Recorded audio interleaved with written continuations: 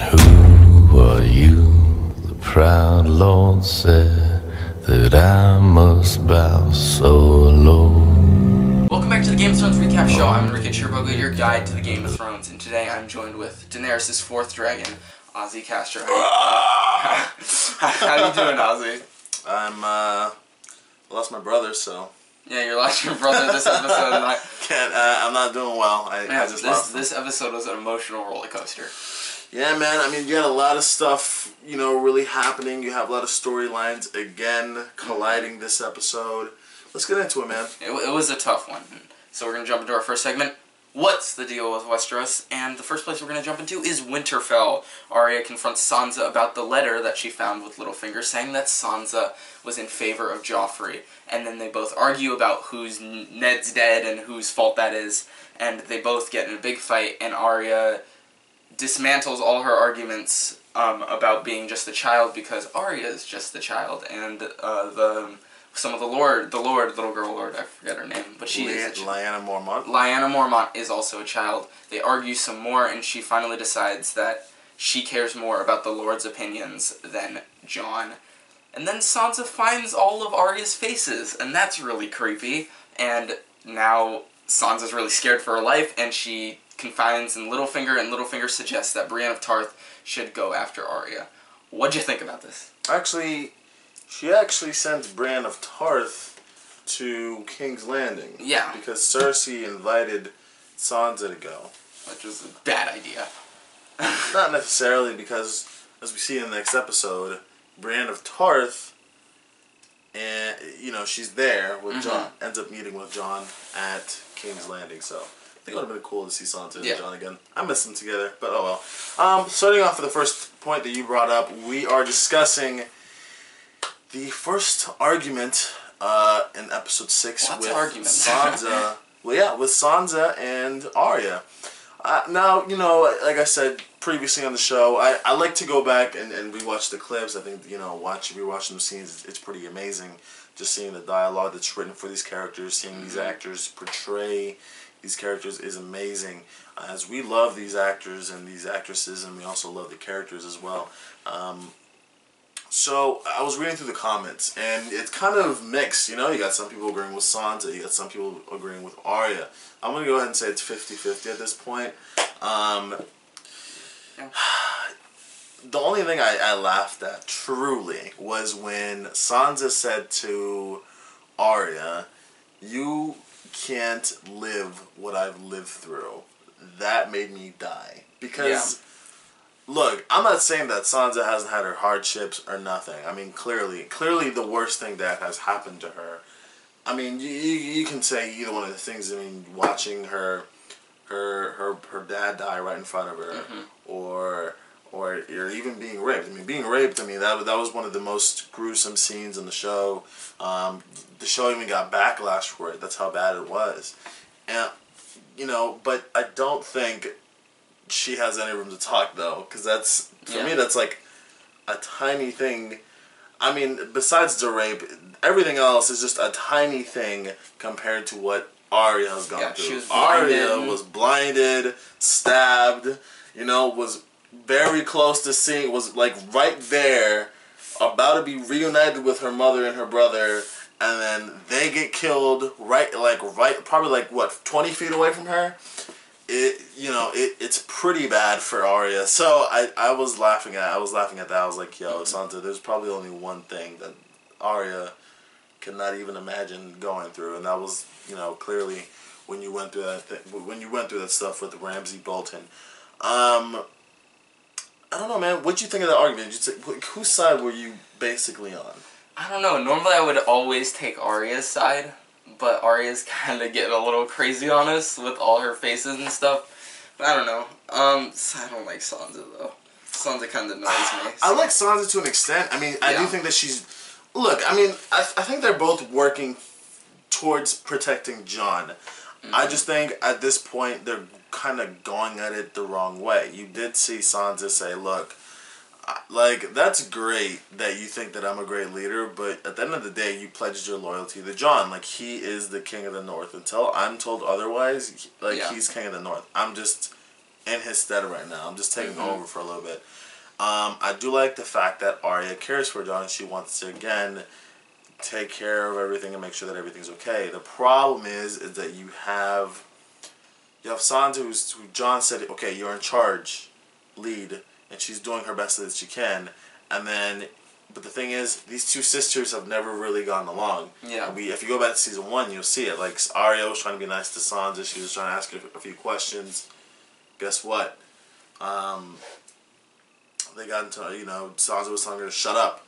I think, what was it, Nymeria bit Joffrey. Guess what?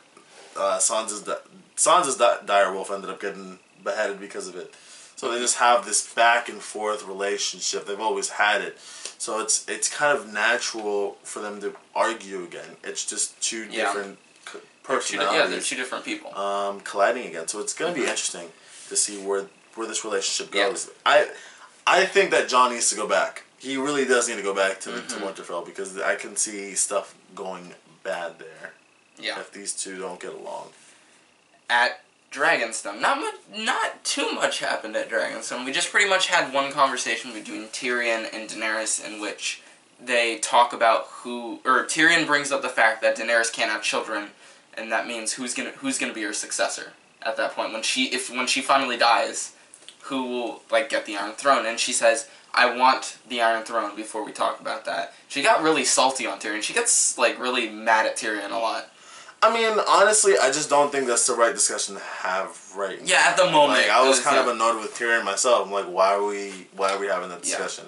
Because there's so much more things going on right now. Yeah. You guys are trying to have an armistice with your sister, and at the same time, you sent there's people beyond the wall going after White Walkers, and you believe that they exist. So clearly, it's kind of apocalyptic times during that time period for them. So I don't understand why you're thinking of a heir for her throne right now. Yeah. She doesn't even have it right now. So for me, there's no point right now even discussing it. That was kind of a ridiculous conversation for me. So I understood why she got annoyed with him because she was just it doesn't, for me, I just didn't understand why it was discussed to be brought up. But she was getting pretty upset with him, and for me, it's just, right now, I mean, again, his loyalties are getting questioned right now just because of this whole situation. I mean, he has lost battles for her and several things, and I even saw somebody say, look, I mean, he's lost every battle. He has. I mean, he technically still lost Marine. The only reason why Marine wasn't lost was because Daenerys came in with her dragons. Yeah. So, it's just a situation where it's just okay, well, I need you to start producing as a hand. Yeah. Because you're not doing what needs to be done, apparently. But, I mean, what do you think of the conversation? I feel like it's a conversation that needs to be had, but I feel like maybe it was the wrong moment. But then Tyrion also brings up that Jon is another heroic man who's fallen in love with Daenerys. Yeah. And she's got this. Doesn't she say he's too small for her or something? Yeah. Well, that obviously changed at the end of the episode, but we'll get into that later. Yeah. Yeah. Yeah. Now the main meat of the episode, Beyond the Wall, is where we're ending up next. So many characters, so many interesting conversations. We had Jon the Hound, Jorah, Beric, Thoros, and Gendry, Tormund, and a bunch of wildlings that they really teased us a lot. We'd see characters dying, we don't know who they are, and they'd just be wildlings. That kind of made me angry a little bit. I don't know, it kind of annoyed me. You know what I mean, man. I mean, it's been kind of a rough week. Yeah, true. For them, yeah. they went through a lot. It's been kind of a rough week, and come on, we've seen... we need these guys to win, okay? I don't want to see Tormund go. I don't want to see anybody. I don't want to see any of the main cast go. Yeah. I'm just, come on, let's end on a happy note. Yeah, I know it's not going to happen like that, but come on. They had a lot of interesting conversations as well between all of them. I think most of them had conversations with each other. My favorite ones took place between, Tormund. The funniest one. Tormund. The funniest one is Tormund in the Hound. Yeah. That was the absolute funniest one. Yeah. That was hilarious. But I think my favorite one has to be between Jorah and Jon, or Jon and Tormund. Because Jon doesn't bend the knee. And Jon doesn't bend the knee he doesn't bend the knee to anybody, especially Daenerys. And we've seen that for the past, a few episodes where she's like bend the knee, and he's just like, I'm not going to. Just stop. I'm not going to do that. And it's funny because she mentions his pride. I believe back in episode 4, I believe it was. She mentions his pride, like are you too prideful to bend the knee and stuff like that? Like, are you really gonna let your pride get in the way of protecting your people? Clearly, we never got an answer for that. And you see the discussion of his pride being brought back up in episode 6, and Tormund says, so she wants you to bend the knee. He goes, no. He's like, yeah, she wants me to bend the knee, so that's the only reason why she's not going to help us right away. He's just like, Mence was a good leader. The king beyond the wall who never bent the knee. But how many died for his pride because he never bent the knee? Yeah. So you kind of get the hint that Tormund, look, that's great that you don't bend the knee, but at the same time, he understands why Jon bends, why it's necessary to bend the knee. So it kind of leaves Jon kind of in shock, and I kind of think that Jon also never did it because of the wildlings. The wildlings kind of taught him look, we don't bend the knee to anybody or anything like that. So it's interesting that we have that kind of dynamic between the two characters, and Jon, and clearly we see that Jon does want to bend the knee to Daenerys. I think he just needed Tormund's kind of acceptance. He wanted to discuss things with Tormund first before he went on and did it, Yeah. And I think Tormund, honestly did the right thing. At the end of the day, I do think he was like, look, man, just do it for us at this point. I mean, it doesn't matter at this point. After all these conversations, that's when the action kicks in, because they get attacked by the polar bear White Walker. Thoros is injured heavily, but Beric uses his fire sword to mend his wounds, but he will later die from those wounds. But he pushed the Hound out of the way. The Hound should have gotten eaten, but he didn't. So Thoros sacrificed himself for the Hound. I didn't like how the Hound just stood there. I don't know what was going on. Didn't they light the bear on fire though? That was the problem. No, but there were still people attacking it. Yeah, he's got a fire fear. Yeah, I mean, I don't know if it was because the Hound was just in shock that a dead bear came after him, or if it was just the fire. But I was kind of just annoyed. I was like, this man lived legitimate, and the thing is, he could have lived. He honestly could have lived, but for me, it was just like the Hound was just in complete shock about the whole situation, because he could have lived. I honestly think he could have lived, and I was annoyed with the Hound for that scene, because I was like, yo, this man could have lived. He could have, but you just sat there and you didn't do anything. Yeah. Jon and the other characters basically had to go on there and see. Yeah, pretty much. It was up to them. The Hound didn't do much in that situation, but after that, they finally catch a White Walker as a hostage, and they're like, yes, mission over. Yeah, man. Then they get completely swarmed by them. They get stuck in the middle of this ice lake river, and they're kind of screwed, but right before they get stuck, they send Gendry back to Eastwatch to deliver a message back to Daenerys saying, come help us with your dragons, basically, please, please, please.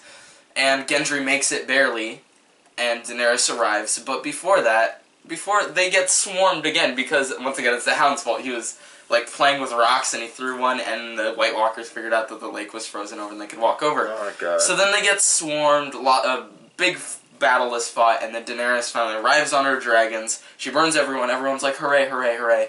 And then the Night King grabs an ice spear and chucks it at Visera, one of her dragons, and the dragon dies on the floor. Daenerys is in shock. Jon's get out of here now, and Daenerys leaves Jon.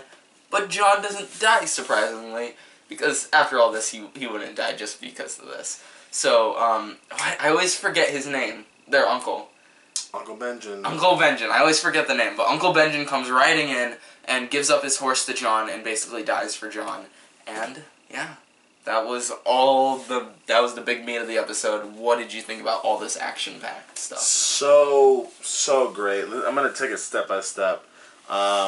First of all, I really loved how they charged up on that small group, because the thing is, it's not like they just went after the whole army. No, the thing is that Tormund and Jon actually spotted this. I'm gonna just go ahead and say one of the commanders of the Night King's army, and just and just a string of whites right behind him. Yeah. I'm gonna go ahead and say it was probably like 10. And you see John's group, and you see I'm gonna call them the Suicide Squad of Game of Thrones. Game of Thrones Suicide Squad totally tag teamed the hell out of this, the White Walker, and basically John took out the commander, and the rest of them fell. The rest of them just died and collapsed. There's only one left standing. So we got information that they really only need to hit the White Walkers, because if they get the White Walkers, then that means that they can take out sections of the army without basically doing much. The only problem is they're extremely powerful. I was actually impressed by John, because John went for the main one. John was like, oh, I loved it. And then ended up catching one, like you said. But I don't know if it was a trap, because we see all of these. This kind of brought me back to Hardhome. We see this huge snowstorm coming, and John and Tormund are just like, oh crap, we need to leave right now. And Gendry, John sends Gendry, he's like, go now, like, you're the fastest one. And then they all run, and they all run into this frozen lake. They realize it's a lake, they're like, crap, but they have no choice but to run, because clearly there is thousands of White Walkers chasing them, and it is insane. I loved how it was shot, I love the intensity of it all. And what really saves them for the day is basically, the ice breaks. So basically, they're only saved by a ring of water, of frozen water, and they have to wait it out for a day. And then the very next day, I think the Hound, that's where Thoros dies. That's where they realize that Thoros is dead.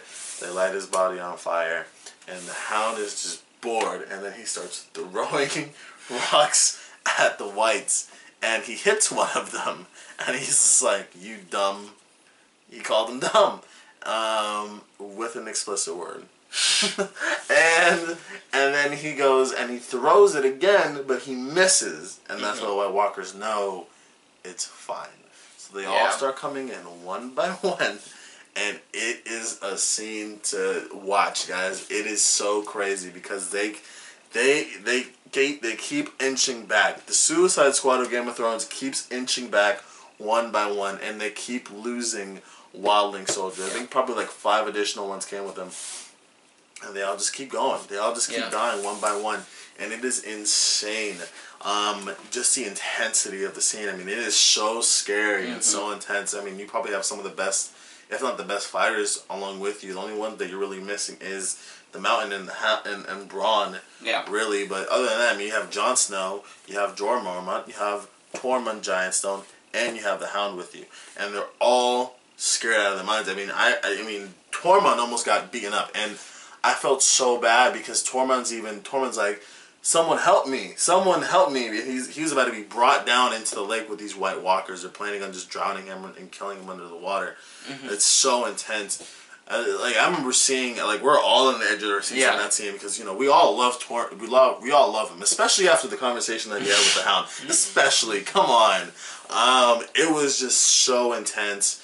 I think the Hound ironically, the Hound ended up saving him, and it is just a scene to watch, guys. I mean, you see John looking at each and every one of them. They're fighting their way, and then you see White Walkers crawling onto the side John is at, and John's about to start fighting, and then Daenerys comes and saves the day with 3 of her dragons, and that is and leaves with 2. That is insane. Yeah, and she leaves with 2. The thing is, it's crazy, because I didn't think that would honestly take him out, but he hit Viserion right in. I'm gonna go right in the spot where he breathes fire, and he got it right at that spot, and Viserion is just gushing blood, and you hear his screeching, and it is so sad. We really haven't seen him this much this episode. We've seen him glimpses here and there, because him flying from a distance, but we really haven't seen him.